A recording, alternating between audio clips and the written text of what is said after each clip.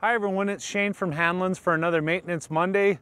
Welcome to 2023, and we're going to start it off with a new Fendt Rogator series on operation in the cab. You'll recall last time we were in the sprayer. We're going to follow along. The next one is the wheel settings. So this one is if you have a four-wheel steer unit. This is a screen that will be populated, and hence we have one of those so you can see what's going on. So this icon is front steer only. The next one is four-wheel steer in auto mode. The next one down is four-wheel steer. And then the bottom one is crab steer, so the whole unit will actually move off to the side for you.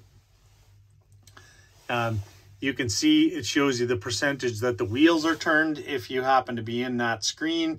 And then you can do some tweaking on the bottom there as well. Return backs us out of there. The next one is your track width setting. This one is equipped with the automatic track adjust.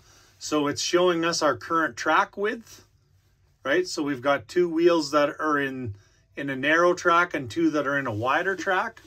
And then you can have an automatic setting 1 and 2 so that all you do is go over to your side console and touch the button, and it will automatically, once you get over 2.5 miles an hour ground speed, it will start to move your wheels for you out to whatever position you've set.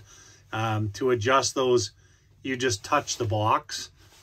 It populates another box here.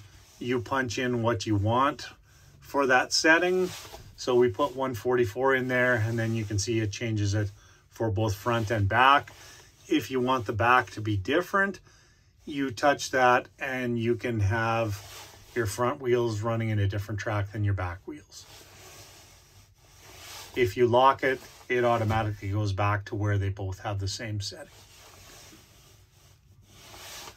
The next one down is suspension adjustment. If the sprayer is so equipped, the only time that you'll have this is when you have an H model, which gives you the high clearance, and then it's a matter of pushing the green button on the side console, and these numbers will increase as your height increases.